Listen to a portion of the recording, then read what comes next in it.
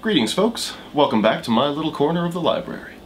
Today on the show we're going to be discussing one of the more prolific and decorated soldier scholars in all of American history. My name's Dan, you're watching Bookworm History, and this is The Passing of the Armies by General Joshua Lawrence Chamberlain.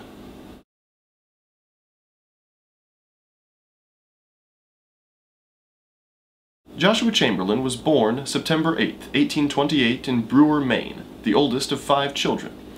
He would go on to attend Bowdoin College and later earn a position there as a professor of rhetoric.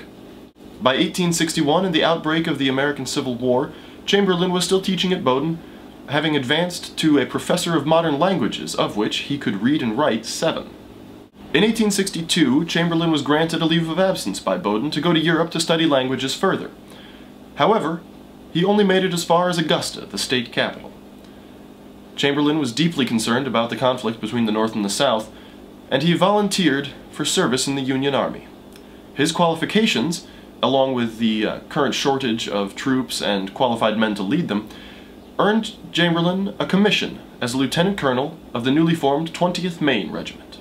In May of 1863, Chamberlain was promoted to full colonel of the 20th Maine, and was leading this regiment on July 2nd, 1863, in what has become its most famous action, the Battle of Little Round Top, a part of the Battle of Gettysburg.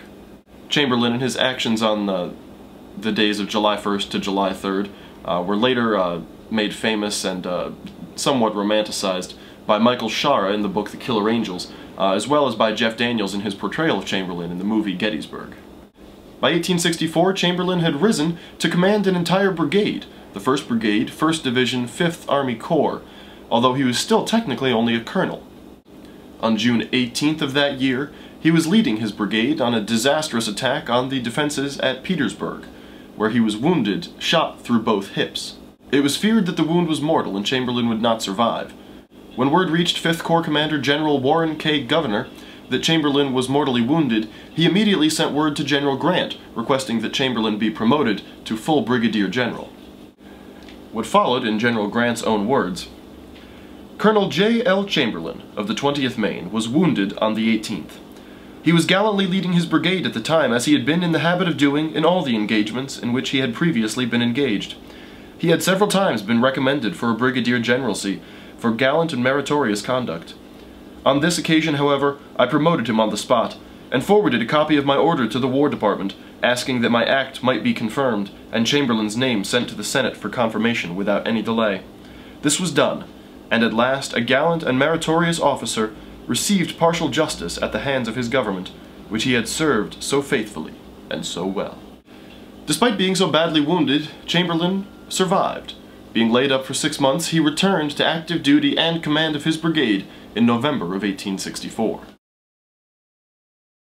Now, the time period Chamberlain covers in The Passing of the Armies spans from March 29th to May 25th, 1865, covering the entire month of April, the final days of the American Civil War, and Chamberlain and the 5th Corps' participation in those events.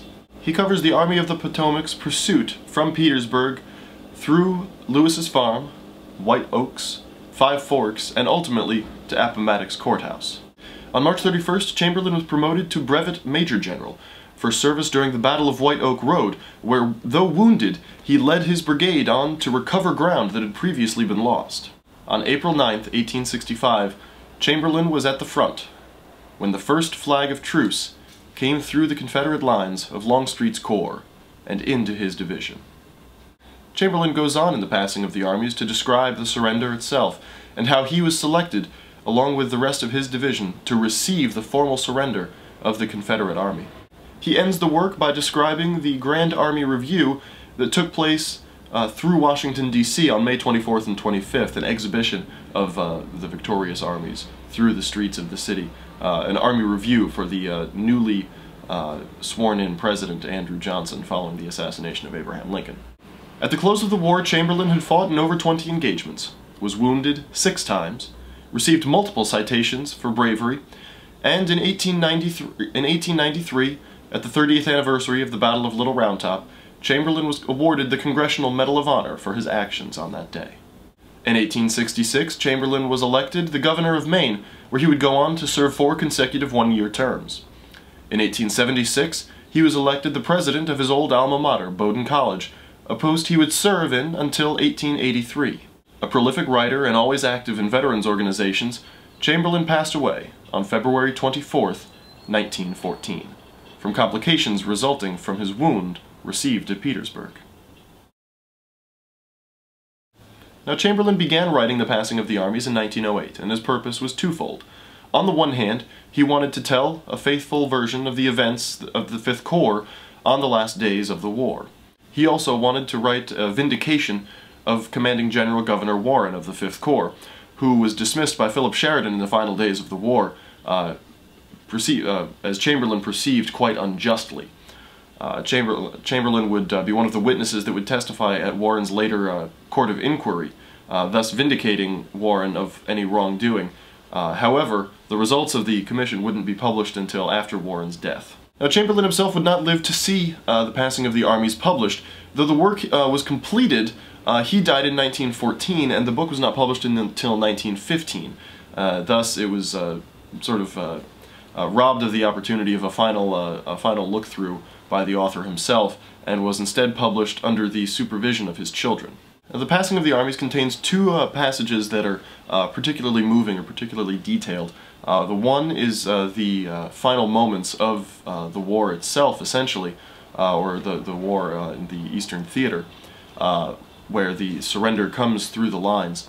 The other is Chamberlain's own acceptance of the surrender of the Army of Northern Virginia, where, despite the troops' order to simply carry arms, Chamberlain orders his entire division to salute the surrendering Confederate troops, an action for which he would later receive much criticism. He goes on to justify his decision very movingly in the book itself. I'd read those passages for you. We're going to come out with a bonus video a little bit later in the week with some of those passages. If I were to do that now, the video would get pretty long. So, in the interest of pithiness for this particular episode, we'll do that as kind of bonus content for you guys later in the week. Chamberlain himself was a very prolific writer. For more of his works, along with The Passing of the Armies, which is absolutely wonderful. You can also check out Bayonet Forward, My Civil War Remembrances. It's a collection of his writings and some of his speeches on some of the different campaigns. It includes the Battle of Little Round Top and Gettysburg, but it also includes his actions at Fredericksburg, as well as Petersburg and Appomattox. You can also, if you want more information about Chamberlain himself, another excellent work is The Soul of the Lion. It's a biography of Chamberlain. It was published in 1960. It's a pretty quick read. It borders on worshipful at times, but all the facts are there. The story is there, and it is a very good read. It's an excellent introduction if you're looking into uncovering a little bit more of the man behind the Killer Angels. Well, that's all we've got for you today. I hope you enjoyed it. Keep an eye out later in the week for that bonus video with some of the passages from The Passing of the Army, some of the more emotional moments. His prose really is lovely to read, and it really just describes things in such a kind of overwhelming emotional sense, while still maintaining that sort of sense of Victorian dignity. So keep an eye out for that later in the week. If you liked the video, do give us a big thumbs up down below. Hit the subscribe button on your way out, and we'll see you next time.